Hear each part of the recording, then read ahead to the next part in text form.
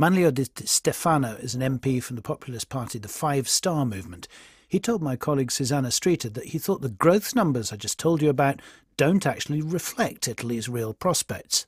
These are not stable and structural reforms that are changing our economy, but it's the global trend. And we are just, rebounding on that. The worrying thing is that the growing data do not reflect the real situation of the country. We still have 10 billion poor people in our country. We still have a huge unemployment, especially in the youth sector, with peaks of 60%, especially in the south of Italy.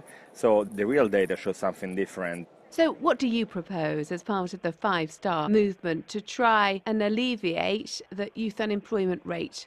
We have to rethink the interference between the state and the entrepreneur in our country. We have to rethink the way we adopt innovation in terms of artificial intelligence, in terms of startups, in terms of the use of the blockchain we are discussing in these days in our country, and all an interaction that it was already made, for example, in the United States, where they say that they don't interfere with the real economy, but it's not true because they give money to the startups, for example. In Italy, we don't have any kind of help.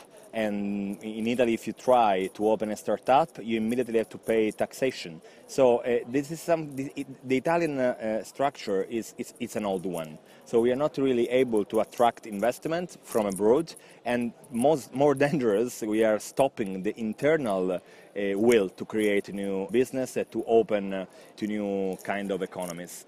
A lot of your plans involve spending a lot of money. For example, this idea of giving people who are unemployed €780 every month for not actually doing a job. How would that help the economy, and how would you pay for it? We have this reform called reddito di cittadinanza. It's like citizenship income. It means that just the fact that you are an Italian, it gives you the money that you need to have a good life.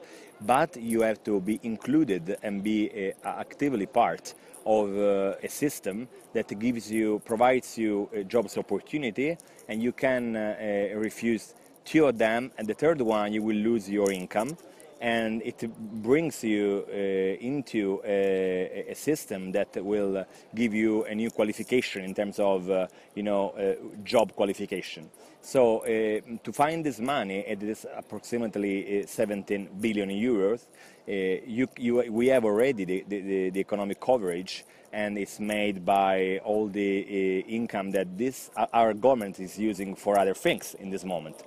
Will people really be satisfied by a universal basic income? Many of the people who leave to find jobs abroad from Italy are seeking careers, aren't they? This reform is not saying that you cannot have a career. It's just something that gives you some fresh air, I will call it, in the period where you are unemployed. So we are not trying to say that you can stay at home doing nothing, we pay for you.